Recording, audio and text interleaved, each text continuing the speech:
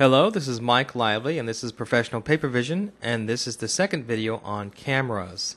And in the last video, I showed you how to put a camera in a flash system, and you can see the ball is moving back and forth as we move our camera forward and backwards. And now what I want to do is go, well, how do you do that in Papervision? And that's going to be the big question, right? So let's go back to our notes. And I just want to make a little statement here, is that when I first did the book, there was a question as we begin to think about it. What are we going to write in it? Is it going to be a flash book? Is it going to be a flex book? Is it going to be an air book? And what we decided to do is just do it all. And that's because the technology is changing so rapidly, and there's so many tools now that you need to have basic and mastery of many. Now, we also knew that we could not teach all the basic foundation of each one, so that's the whole purpose of the video series. You're going to find a ton of video tutorials on Flash, on Flex, on Flash Builder, on Flash Catalyst, and you want to go watch those to give you the foundation for the book. And so as we move through this series, we're going to find that Flex is a great tool for tracking down and for editing and for finding out how things work. So now let's go to Papervision, and let's open it up in Flex and track down how Papervision's camera works. We are now in Adobe Flex. Now, if you're not familiar with Adobe Flex, do not freak out. In the next chapter, Chapter 2, we're going to go through Adobe Flex. We're going to have a tutorial series on Adobe Flex. We're going to walk you through the process. And I'm also going to show you how to get Adobe Flex for free. So just kind of follow along here. I'm going to show you some tips here, and we're going to go over them again. But we want to track down basically Papervision's camera. Now, in the next chapter, Chapter 2, we show you how to get the Papervision classes. I'm just going to show them to you right now. And we're looking at a little Christmas tree application here. I'll go ahead and run that and show you what it looks like. So I'm going to click on that. In Adobe Flex, you see I've loaded all the ActionScript code. I actually have a package here. And let's control test that so you can see how the application works.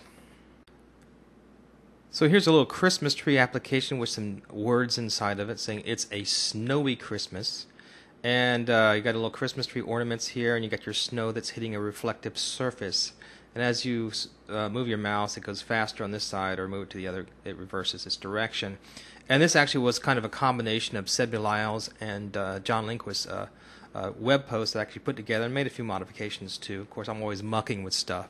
So that's the Adobe Flex application. You run it just like you do in Flash, kind of a control test. In this particular case, you got a little green button at the top you click to actually run the application.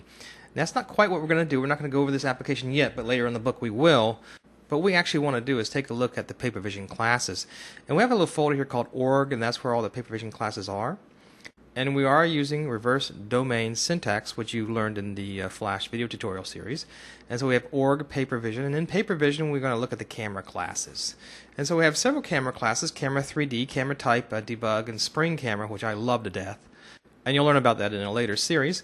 But I'm going to click on that camera class. I want to try to figure out what's going on here. So let's go ahead and move my recorder screen here so we can start looking at that package. And when we look at the camera class, you can see once again reverse domain syntax right here, org.papervision3d.cameras. And you start to scroll down there. There's a lot of import classes. You don't know what those mean yet, but you'll find out. And as you scroll down here, this is how the camera is made. And whoa, this is a lot more complicated than my simple focal length over focal length plus z plus some camera parameter, is it not? And you may start looking at this and start really scratching your head. Man, this really bugs me. How am I ever going to be able to understand all this code? And we're going to walk you through it. What I want to do is just go back to basics. Remember, what is the equation for a camera? Well, going back to the notes, it's focal length divided by focal length plus z minus z camera. So somewhere in this code, there should be something like this. So let's see if we can find that. So you want to come along here and you want to go ahead and start sifting through this code until you find something that looks like that. And I see something right here. This kind of looks like it's got that focal length plus this S underscore Z. And here's my perspective scale. And here's my screen Z. So I found it, but I need to kind of figure out what all these parameters mean. So what I'm going to do is a nice little trick here. And in Flex, you can hold down the Control key, and I believe for Mac it's Command, and you can roll over these different parameters. And when you do, they highlight, and that's a cool trick. And what you can do is when they highlight, you can hit the return key or press, and that takes you to where that parameter is. And this has become a very valuable tool when in a sense trying to figure out how something works. And that took me to something that was kind of strange. I'd never seen this before. What is all this stuff? And whoa, wait, there's a Matrix 3D here. Now, you may not know what Matrix 3D is, but if you've looked at the documentation that we've talked about earlier, the ActionScript 3 documentation, I want you to download that PDF. There is a Matrix 3D. And it turns out that every display object has a Matrix 3D. And that Matrix 3D basically determines how that display object will move on the screen. Now we're getting somewhere. This SZ has something to do with that Matrix 3D. Now that makes sense. But look at all this coding here. This is really a big mess. I mean, it's all hand-coded. There's no real matrix and sense manipulation going on here the way you might see it in math class. It's all hard-coded. And so it's really a mess. What does all this stuff mean? And so we need to move back a little bit and go to another class. So let's go ahead and go up to this Matrix 3D. Let's click on that and take a look at that. So hold your control key, roll over it, highlights, and click on it, and it'll take you to that class. And then you have your whole math class. And in that math class, you have all your matrix operations. And it actually tells you, explains to you what these numbers are, N11, N12. Okay, now it's starting to make sense. Essentially what you're doing is you're manipulating the matrix 3D objects of all your display objects on the stage. And you have all these matrix operations in there. Pretty cool. Now it's starting to make sense just by using that control rollover press key is taking you to all the important classes that make this work. Let's go back to the ActionScript documentation. I'm going to leave this. I'm actually going to go take a look at the Flash 10 documentation. Maybe I'll get some ideas from that. Now I'm going to help you out a little bit because one of the problems with Papervision is there's just not a lot out there on how its guts work, how the Matrix 3D is being used, how some of these operations are occurring, how rendering is occurring. So what we want to do is actually show you that, but you know, like I said, there's nothing out there. You can go to a seminar.